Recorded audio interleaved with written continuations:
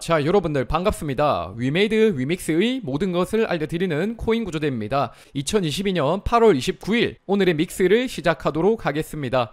영상 시청하시기 전에 좋아요, 구독 눌러주시면 굉장히 감사하겠습니다. 자, 지금 코인 시장뿐만 아니라 각국의 주요 증시가 난리 났습니다. 그리고 그 이유는 많은 분들이 아시다시피 제롬 파월 연준 의장이 지난 잭슨홀 회의에서 연설을 했는데 그 내용이 가히 매파적이었기 때문에 코인 시장과 각국 주요 증시가 요동치고 있는 상황이다 보시면 되겠죠. 비트코인은 2만 불이 깨진 19,800불에 거래되고 있고, 이더리움은 1,500불이 깨진 1,448불에 거래되고 있습니다. 그리고 뿐만 아니라 미국 증시도 제롬 파월 연준 의장 연설 이후로 급락했고, 한국의 코스피 코스닥 또한 큰 폭의 하락을 면치 못하고 있는 것을 알 수 있겠습니다. 그리고 현재 시각 오후 2시 30분을 기준으로 위메이드는 65,500원에 거래되고 있고, 위믹스는 2,850원에 거래되고 있습니다. 그리고 코인마켓캡 기준으로 시총 10위 안에 들어가는 메타버스 코인들의 흐름을 보게 되면 대부분 전년 대비 70%, 80% 하락을 면치 못하고 있는 것을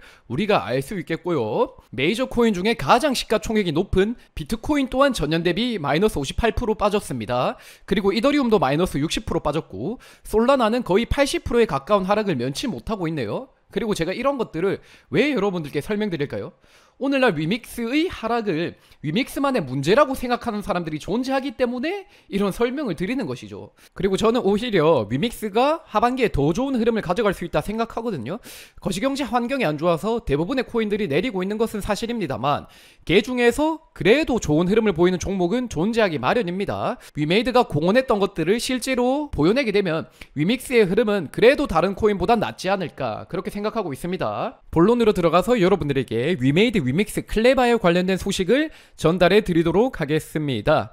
위메이드가 코인플러그를 인수할 것이다, 이 기사를 많은 분들이 보셨을 겁니다. 그리고 코인플러그가 생각보다 규모 있고 실력 있는 블록체인 기업이란 것 또한 많은 분들이 알고 계시겠죠. 코인플러그는 2013년에 출범된 블록체인 기술 전문 기업이고요. 금융위원회 과학기술부 조달청과 함께 일한 이력도 있습니다. 그리고 단순히 정부기관, 공공기관과 일한 것뿐만 아니라 굉장히 다양한 분야의 기업과 함께 일한 것을 우리가 확인할 수 있겠습니다. 그리고 코인플러그가 보유하고 있는 블록체인 기술과 관련된 특허가 346개 있다 하는데, 이 개수는 전 세계 3위에 달한다 언급을 하고 있습니다. 그렇기 때문에 코인플러그라는 기업의 실력은 이미 입증이 된 상황이다 보시면 되겠습니다. 자, 그렇다면 실제로 위메이드가 코인플러그를 인수할 것인가? 앞선 기사를 여러분들에게 좀 더 자세히 설명드려보도록 하겠습니다. 토큰 포스트 취재 결과 위메이드가 코인플러그를 인수하기 위한 검토를 진행하는 것으로 확인됐다 언급을 하고 있고요. 위메이드는 최근 메인넷과 관련해 코인플러그와 협업 중인 것으로 밝혀졌다 말합니다. 당초 위메이드는 코인플러그와 협업을 통해 안정적인 메인넷 구축을 진행한다는 계획을 세웠고, 협업을 진행하는 동시에 코인플러그 인수에 대한 논의를 진행하고 있는 것으로 알려졌다 말하고 있습니다. 그리고 업계 일각에선 최근 코인플러그가 재정난에 휩싸였다는 이야기가 나오고 있는데, 그것 때문에 코인플러그가 위메이드의 제안을 긍정적으로 검토하고 있는 것이 아니냐 관측이 나왔단 말이죠. 그리고 이에 대해 코인플러그 관계자와 위메이드 관계자의 답변을 여러분들께 설명드리자면, 먼저 코인플러그 관계자는 이런 말을 합니다. 내부적으로 위메이드와 좋은 관계로 협업을 진행하고 있으며 일각에서 제기하고 있는 재정난과는 사실 무근이다. 그리고 위메이드 관계자는 이렇게 말을 했어요. 자세한 내용을 알려드릴 수 없다. 그리고 양측의 말을 들어보게 되면 저는 분명히 진행 중인 사안이 존재하지 않을까 생각합니다. 일단 기업이 인수권에 대해서 말을 할 때 그것이 정말 사실이 아니라면은 사실이 아니라고 말을 합니다. 100% 부정을 해요. 근데 위메이드 내부 관계자는 자세한 내용을 알려드릴 수 없다고 밝혔죠. 그리고 코인플러그 관계자의 말도 그래요. 일각에서 제기하고 있는 재정난과는 사실 무근이다. 재정난 때문에 인수되는 것은 아니다라고 해석할 여지가 존재한다는 것이죠. 그렇기 때문에 이들이 강하게 부정하지 않은 것 자체가 인수에 대한 이야기가 오가고 있음을 말하는 하나의 방증이다 생각하고 있고요. 그리고 코인플러그의 상황, 위메이드의 상황을 봤을 때도 서로에게 서로가 필요합니다. 코인플러그는 원래라면 올해 IPO를 진행할 예정이었어요. 실제로 작년에 IPO를 시도한다고 기사를 냈고 NH투자증권을 상장 주관사로 선정했습니다. 근데 올해 코인플러그 IPO 진행할 수 있을까요?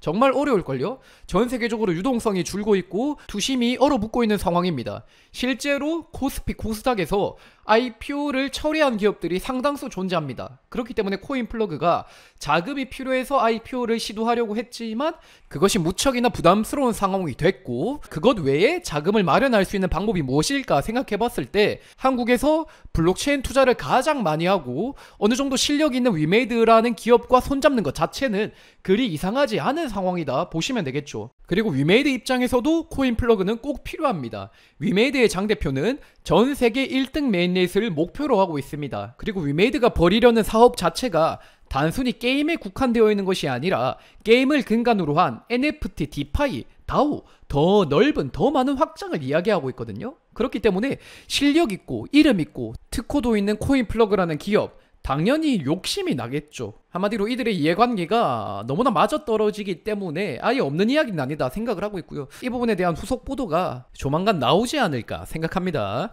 그리고 9월 1일에 미르2M 더 워리어라는 새로운 블록체인 게임이 공개될 예정이죠. 그리고 해당 게임엔 CQB라는 게임 토큰이 활용될 것이라는데 이 부분에 대한 설명을 여러분들께 드려보도록 하겠습니다.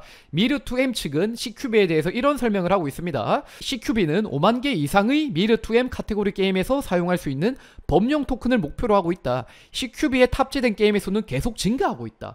이것이 무엇인가 여러분들께 제 생각을 말씀드려보도록 하겠습니다.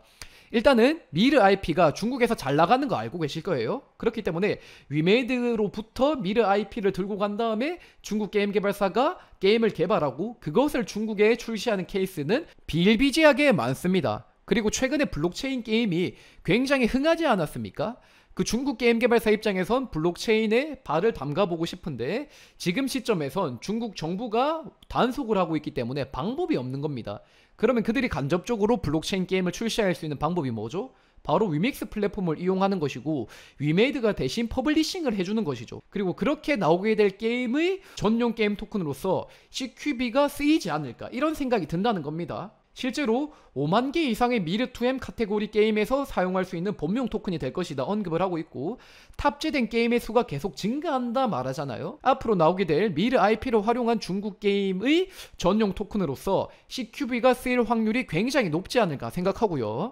자, 그리고 미르4 글로벌이 1주년 넘었다는 기사는 많은 분들이 확인하셨을 겁니다. 저도 이와 관련된 기사를 저번 녹방에서 소개해드렸는데 저번 녹방에선 빠진 부분이 있어서 여러분들에게 새롭게 설명드려보도록 하겠습니다.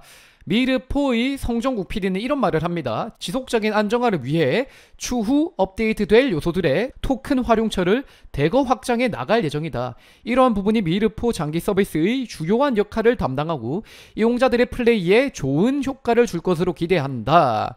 최근에 미르4 글로벌을 보고 있으면 어떤 패치가 일어났죠? 게임 토큰의 발행량이 줄어드는 패치가 일어났습니다.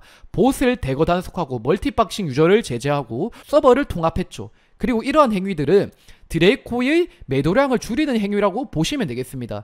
근데 거기다가 추가적인 업데이트로 게임 토큰의 활용처를 대거 확장해 나갈 예정이라 언급을 하고 있죠. 그렇기 때문에 미르4 관련된 게임 토큰들의 흐름이 개선될 수 있는 여지가 존재한다 생각하고 있고요. 이 부분에 대한 추가적인 업데이트를 우리가 지켜봐야 된다 말씀드리도록 하겠습니다. 자, 여러분들 지금까지 코인 구조되었습니다. 제 영상이 마음에 드신다면 좋아요, 구독 눌러주시면 감사하겠습니다. 아, 맞다. 그리고 마지막으로 위믹스 월렛에 클레바가 추가되었습니다. 클레바를 위믹스 월렛으로 전송하실 수 있으니 이 부분을 여러분들이 참고하시면 좋을 것 같고요. 자, 오늘도 화이팅 합시다. 화이팅!